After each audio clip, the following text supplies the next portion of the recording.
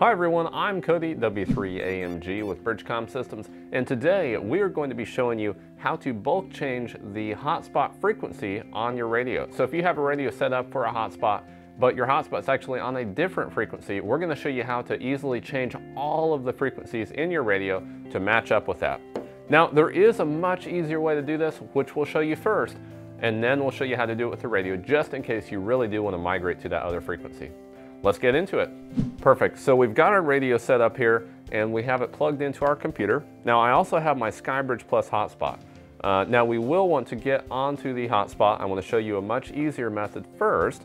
So you want to simply look at the IP address and go to that. So let's see, 192.168.1.177. So we'll type that in on the computer. It's one of the nice things about the SkyBridge. It actually displays that information so you don't have to mess around with routers and other IP addresses trying to find that. So it's super easy to log into. So we've got this pulled up here. Just open a web browser. Any web browser will work on the same network. Type that in, and then we can click on configuration. Now at this point, username is going to be pi-star and password is raspberry. Sign in. Awesome, so now that we are inside of our hotspot, by far the easiest method is going to just be to change the frequency to match your radio. So we can see 446.550. So if you have your code plug set up on, let's say 446.550, but your hotspot's on a different frequency, it's going to be a lot easier for you to log in and change your hotspot than it is to change the radio. So that's what I'd recommend. But let's say you really do want to migrate over to a different frequency, we'll show you how. So I'm going to change this from 446.550 to 446.525, 446.525, and then just click Apply Changes. So now our hotspot is on a different frequency. So now we can actually change the radio over.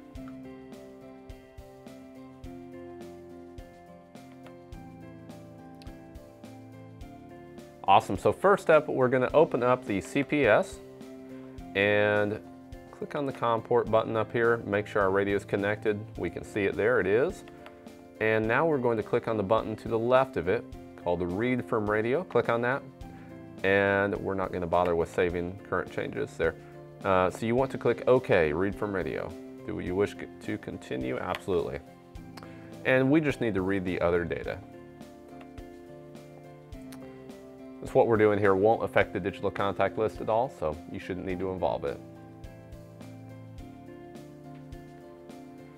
Awesome, we are all set. So we have this here, so we should be good to go in terms of our information. So what you want to do is go up to Tool, and now we're going to go to Export. Now in this case, all we really need to export is the channel. So I'm just going to export the channel.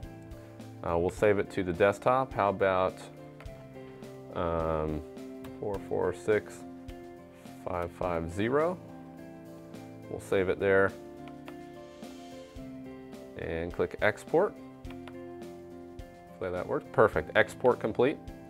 Now we're going to just minimize this, back out of here, and go to our desktop. There we go, 446.550, there's our file. So you just want to open this up in some kind of numbers processor, whether that's like Google Sheets or Excel or some other program out there. Lots of options, so I'm going to use Excel in this case. There we go, so we've got it opening up here. So once you have the code plug open, you can see the different frequencies. There's a few different ways you could do this. You could do a find and replace. That would be super easy for this. Now what I'm going to do is a little bit different, but make sure I don't overwrite anything I don't want to. Now you can also use the same method, and we have other videos that show you how to change from a hotspot to a repeater frequency. So if you purchased an ultra code plug and you want to use it with your local repeater, very similar method. You just have to change about, I think, 2 more things, the color code and the time slot, and you're up and running that way too. So in this case, we just want to change the frequency. So 446.525. So I'm going to type that in one of the cells, And what I'm going to do is click on it and then drag this little box. Generally there's a box you can drag, like I said, or you could do find and replace. We're just going to drag that, and you'll see if I stop here, it's going to replace all of them. So I'm going to drag this all the way down. I'm going to pay attention here because there could be other frequencies I don't want to overwrite, like those. So we'll replace all of them, and I'm just going to leave everything else alone. So we'll go back up to the top here, do that again. Since it's a hotspot and simplex, they're both going to be the same. So 446, 525, perfect.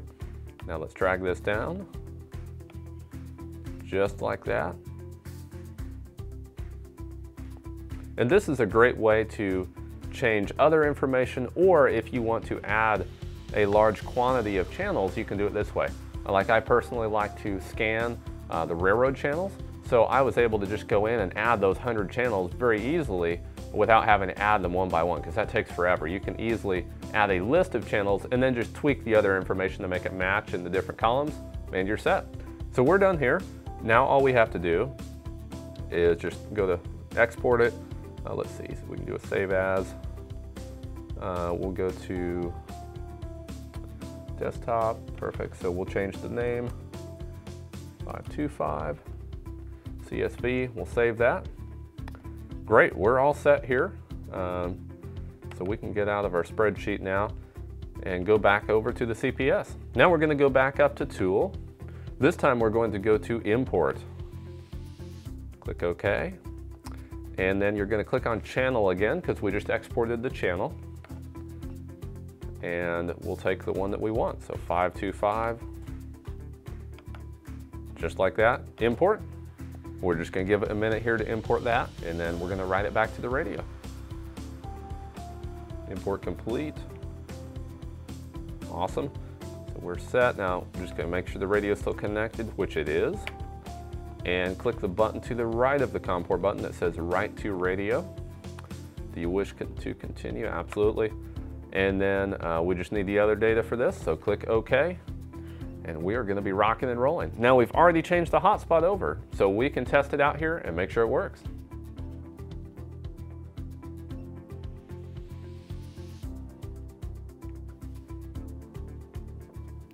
There we go, perfect. So we're powered back on. Let's try it out. Testing 1, 2, 3. This is W3AMG trying out my newly programmed radio.